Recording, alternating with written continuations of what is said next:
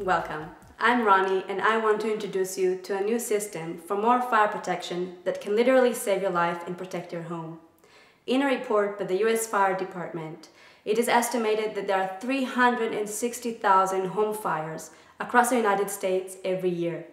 Every single day, 7 people die as a result of a domestic fire. And did you know that 47% of domestic fires start at the kitchen? And I'm Talon, here to help Ronnie out today, to show you just how easy the system is to install. Thank you, Talon. I want to install this system at my mother's place. She's been leaving the stove on and forgetting about it, and that has us all a little worried. Sure, well, it's a pretty easy process. Let's get started. First thing is to remove the stove.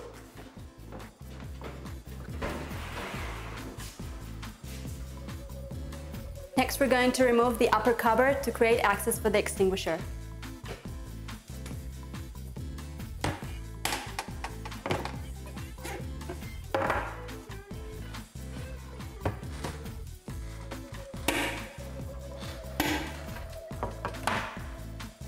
Next, we're going to install the cylinder in the control panel.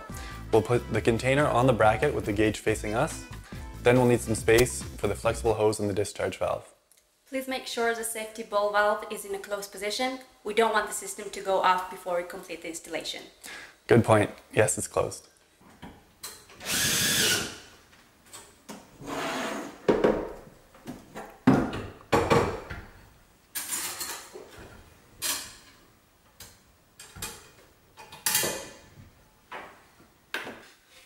So we built this box which will go around the vent pipe where we're going to place the control panel. We were going to put it in the back of the cabinet, but with a little extra effort, we get easier access to all the wires and the control panel inside. Next we'll do the exhaust hood. We're going to drill a 1/4 inch off center. On the cabinet side we'll use a hole drill bit, and on the hood side we'll use a step drill bit. Is it going to damage the range hood? No, of course not. We'll need to find the space between the fans to put the hose through and to make sure that it doesn't interfere with their work. Now we're going to locate the nozzle detector bracket. It has to go on the hood bottom margins to be aligned with the cooktop. This one's obviously a little too large. Next we'll measure the hood and cut the bracket to size. Next, after the bracket is sized, we'll mark 4 holes, and with a 9 3/4 inch drill bit, put this in place. So the nozzle is being screwed to the joint from the bottom of the bracket, and on top of the bracket, the elbow and other fittings are connected to the hose with these 2 joints. That's convenient. For sure. We'll connect the nozzle to the edges of the burner and make sure that the nozzle's straight edges are parallel to the wall.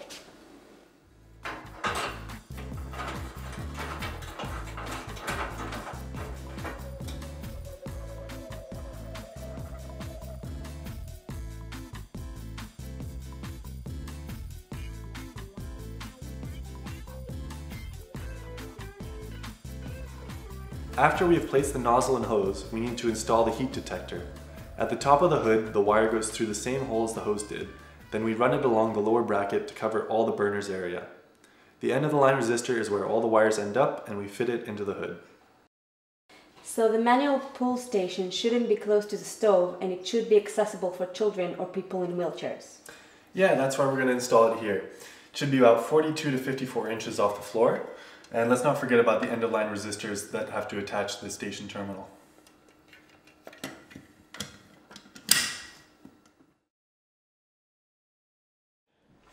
So this unit connects at the wall at the bottom of the stove. We have different units for gas or electric stoves, and in this house we have a gas stove.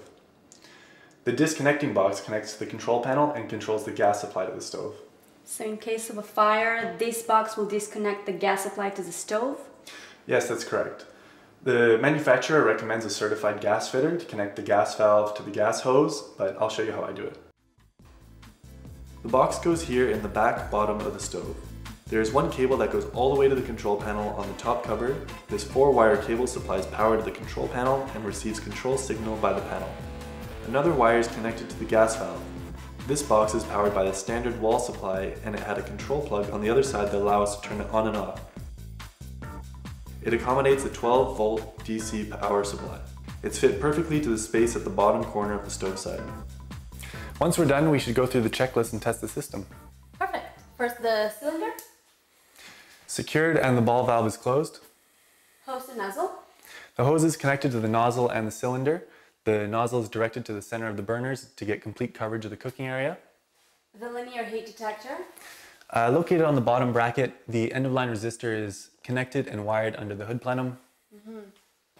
What about the manual pull station? Easily accessible and wired to the end-of-line resistor. Oh, and the disconnecting box? The light is off for now, that's because we disconnected the power. So what's left? Just the control panel. So it may look like electrical work, but anyone can do it.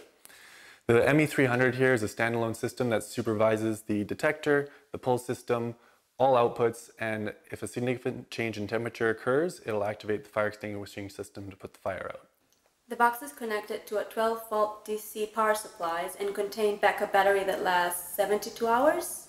Yeah, we must install the cylinder to allow for eye contact for regular maintenance inspections. As you remember, all the power is disconnected, so we'll connect our rechargeable battery to our panel here and connect the 12-volt DC connectors here to the panel at the back.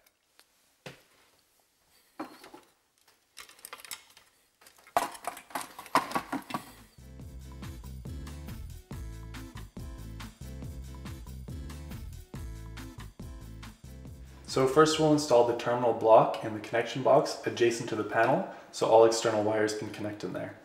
So now we'll connect the linear heat detector to the terminal. We take the green and black cables and install them into input 1. The manual pull station cables are yellow and green and they'll go to input 2.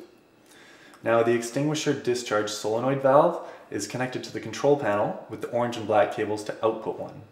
Note that the orange is positive and the black is negative. Now we connect the disconnecting box control to the terminal of output 3. And we can now power it up. In order for the fire extinguisher to activate, you'll need to turn this lever horizontally and confirm that the gauge is green. So we check that the light is on the disconnection box and the green light is flickering on the control panel. As long as no other lights are on, you're good to go. Great job, Talon. Thanks, no problem. So once a month, you want to check the green light on the control panel as well as the pressure gauge on the cylinder and you're good to go. Fantastic. I feel much safer for my mom now. Thanks, that's it for today. If you have any questions, feel free to visit our website, www.kitchenfirestop.com.